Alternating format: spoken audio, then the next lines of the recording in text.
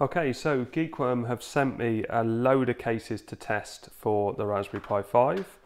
So first up we have an acrylic case. This acrylic case is a nice budget option for a Raspberry Pi 5. It's nice that they've added a power switch, so there's a little opening here, and in this little bag there is a switch, so you can basically switch your Pi on and off without having to poke something in, which is nice. And it also supports the official active cooler. So first up is this passive armor case, and you can see that there are some raised parts for the key components. So this is the one that goes onto the RP1 chip, this is the one that goes onto the RAM, this is the one that goes onto the CPU and GPU, which they've said in their tests gets much hotter than anything else, and this little one goes on to the power module. So all of that goes on like that, and it obviously sandwiches together with this base, which has these fins on as well, all for extra cooling. It comes with a load of thermal pads, although they do say for the CPU and GPU you're better off to use thermal paste because it's more effective. And also this copper lid that comes on it as well. So this is contoured to fit the CPU, GPU on the Pi, and so you pop that on with thermal paste in between and then pop this over the top. So I'll be testing that and see how well that goes. So let's just put it together so you can see this a bit closer. Nice and flat on one end and then contoured on the other. So if I sit that directly on it, it makes a nice solid connection. But let's put some paste in between. Now I could use the supplied, which is said to be just as effective, but they've also sent me a syringe, which is just going to be easier. So let's pop a bit of that on, probably more than I wanted, and pop that on there. Yeah, that feels nice. And then pop this on as well. Should be enough as it's quite a small CPU. So for the other components I'll need to put these little sticky pads on. Still got quite a few pads left over, but I'm hoping I can reuse these for all these tests because I'm pretty sure they're going to touch all the same components. There we go, so that's all on. Let's sandwich this on the top and lines up with all the holes. And then the base, and we obviously screw from underneath as there's nothing on the top. There we go, and that feels really solid, really industrial. Nice access to the power switch and also the SD card slot, and all the other connections are all protruding, so there's going to be no worries there. And obviously this is all open, and if we want to we can pop these GPIO pins on the top. Not sure where we got two, whether it's just to make it even more raised from the case.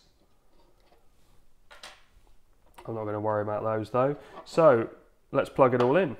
And they've sent me a link to a stress test, so let's have a look at that. So if I go to the browser, this is the link they sent me, so geekworm.com CPU, Pi CPU stress. It's actually Jeff Geerling's test, and the original GitHub is here, if you want to have a look at that as well. And the changes they've made is they've added, I think it was minutes and seconds, and they've also made it 20 minutes instead of 10 minutes. So that's the changes. So let's copy this and open a terminal. So Control-Alt-T, and let's paste this in and grab the next part.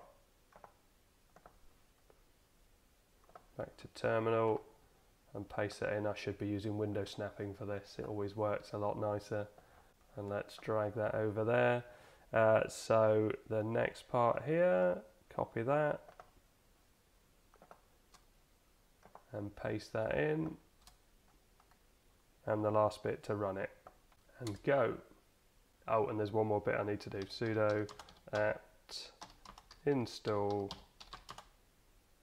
stress -ng, and yes. Now we can put the last command in. There you go, so now it's running. Let's just start P sensor. So we've got a log of what temperatures and also fan activity. So let's maybe just put this as the main thing and then pop P sensor on there. And you can see it's waiting for a stable temperature at the moment. So I'm going to go off and have lunch and come back when that's all done. Okay, so now that's finished, let's see how hot it got. So maximum temperature was 62 degrees, which is pretty impressive with no active cooling at all. CPU usage was 100%, obviously for a lot of the time it goes to 100% in this test. If we minimize this and have a look at the folders. So the test is here. And it shows when it started and finished. So the whole process was about 30 minutes. And you can see here that it was maxed out all of this time. And where does it show? So maximum temperature was around about here, so 60.9. And if we go back to P sensor, yeah, so 61, 62. I'm not sure if this gets overwritten. So I think what I'm going to do is put them in a new folder, just call it temperature tests and drag it into there.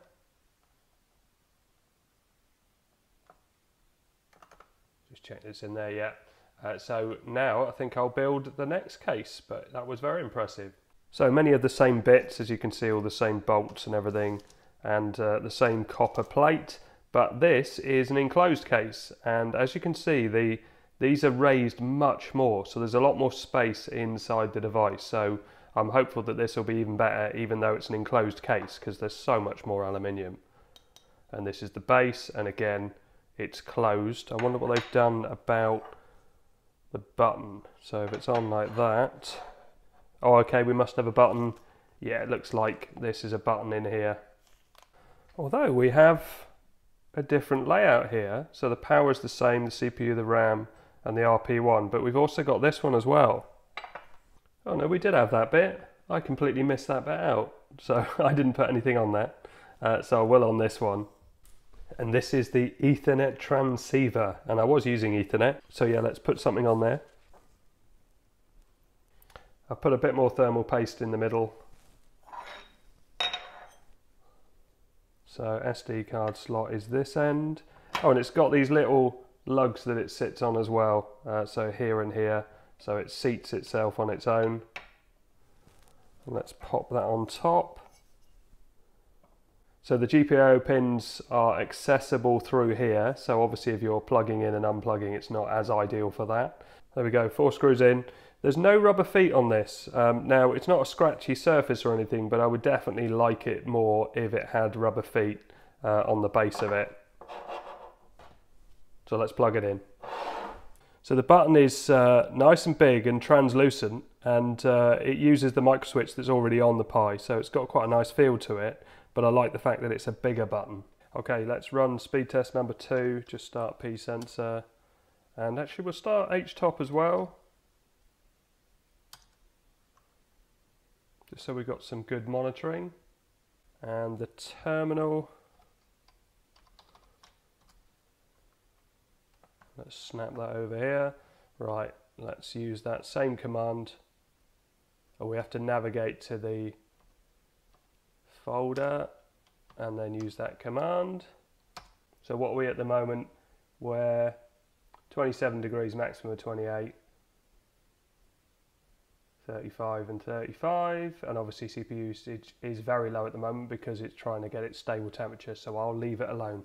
So it's definitely better. If I show the temperature, on the left hand side is the Armor passive cooling case, the P122-C, and the right hand side is the test I've just done on the heavy duty aluminium case, the P573. So we had 62 was the max temperature on the more open case, and we had only 54 on the heavy duty case, and we also had 61 and 54.